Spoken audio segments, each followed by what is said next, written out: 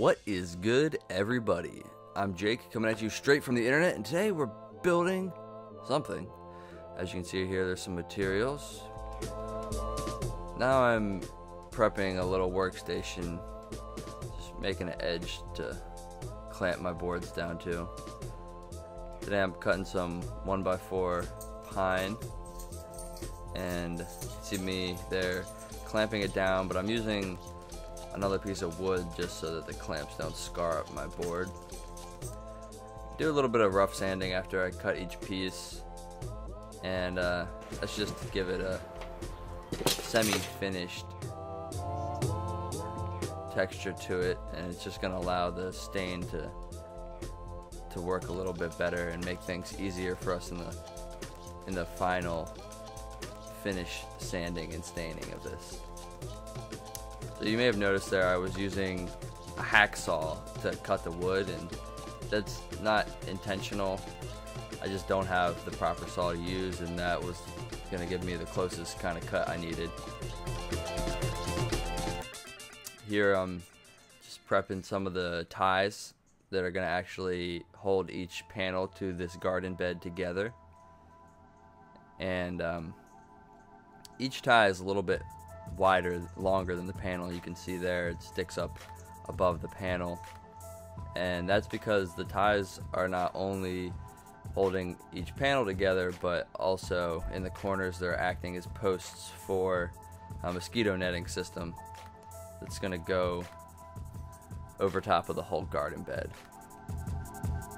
So there I was just gluing, piloting, and screwing each board to the tie. You want to stagger them so that all the screws don't run in a straight line down the tie. That's going to make it a lot stronger and prevent your wood from splitting.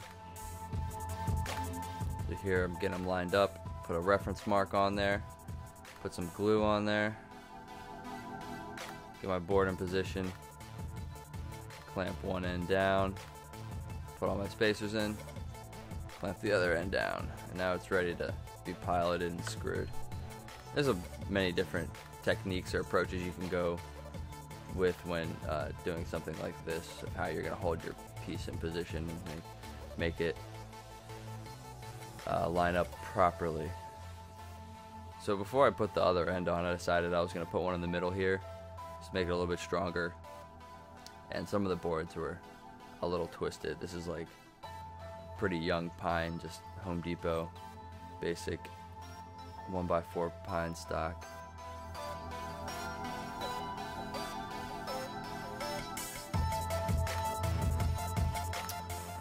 Good point to add that the ties are on the back side of each panel, so they're not the face of it. So that's why I'm running all my screws through the ties there, because you won't be seeing those when it's all built and put together. The whole shape of the garden bed is going to be trapezoidal, so the front panel will be shorter than the back panel, and just to give it a little bit of more visual appeal, and we can put some taller plants in the back, some shorter plants in the front, like, you know, you got your onions and all your low-lying plants like carrots, like root plants. So here I'm staining using a hot dog roller and an old crappy paintbrush. I'm using some Weather Seal. It's kind of a mix between paint and stain. It's important that when you're putting this stuff on or using this kind of medium, that your wood is really dry, especially if it's doesn't have any kind of pressure treated or weather treated qualities to it beforehand. Here I'm just using raw pine, so there is no treatment on that wood already.